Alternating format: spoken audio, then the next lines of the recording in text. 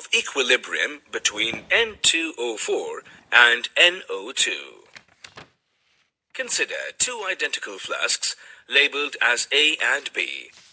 Let them contain N2O4 gas and NO2 gas molecules respectively.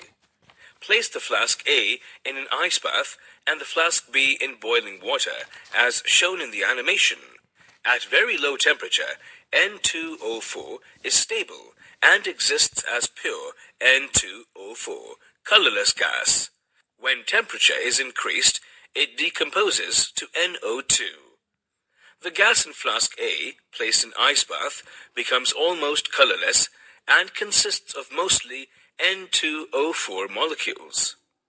On the other hand, the gas in flask B, placed in boiling water, has reddish-brown color and consists of mainly NO2 molecules. Now, if gases are transferred between both the flasks into a bath maintained at 298 K, it is observed that the color of the gas in flask A starts changing into brown color, indicating thereby the gradual conversion of N2O4 into NO2. During the same interval, the reddish-brown color in flask B begins to fade and becomes pale brown, indicating the gradual change of NO2 to N2O4.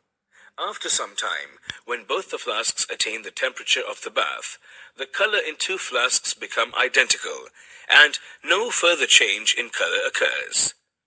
This constancy of color indicates that equilibrium has been attained in both cases, and both contain mixture of NO2 and N2O4 of the same composition.